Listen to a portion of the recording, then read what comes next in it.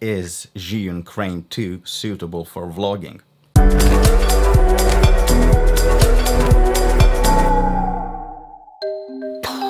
So it's December the 17th, 2017. End of the year, manic time. I didn't really have a time to record any new tutorials for you. What I will do though is I'll tell you a bit about Zhiyun Crane 2.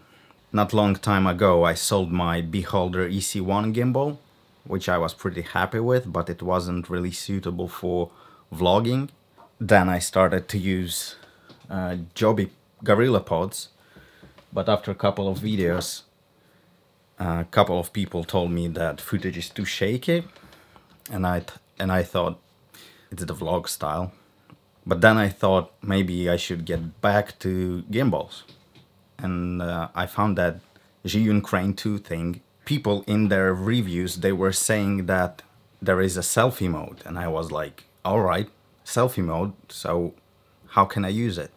Is Zhiyun Crane 2 suitable for vlogging? Yes, it is. It's really good for vlogging. One sec, I'll show you. What's that?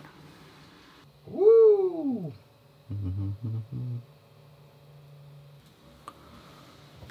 That's bloody amazing, isn't it? This little feature of rotating the camera is just awesome. I can do a smooth cinematic sequence and then just triple click and it rotates to me, which is just unbelievably cool. Couple of things I want to mention, pros and cons comparing to my Beholder EC1. Firstly, Beholder EC1 had 1.4-inch screw holes on the side of a handle. Crane doesn't have it, obviously. With Beholder EC1, I was able to mount both mic and monitor on side of my handle. Here though, I will need to buy a different plate with screw holes or something like that. I was able to mount my mic on top of camera and balance it like that. It's amazing because sometimes I obviously want my mic to point to the subject I'm shooting. Beholder EC1 batteries came in a kind of container that you screwed in the gimbal's handle. Crane batteries come separately and you have to charge them in a separate charger. I find Beholder's solution more convenient.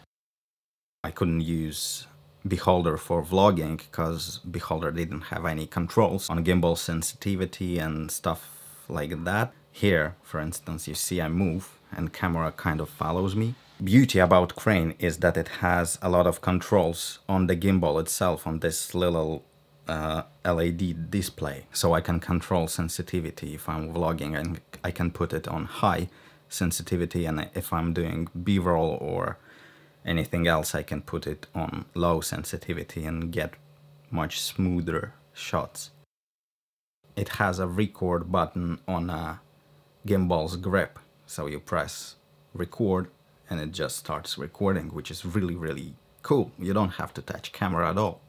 As I'm using Sony a7R2 and this control wire is plugged in camera, so gimbal is actually charging my camera, which is just insanely cool because battery life on Sony little mirrorless cameras are really bad.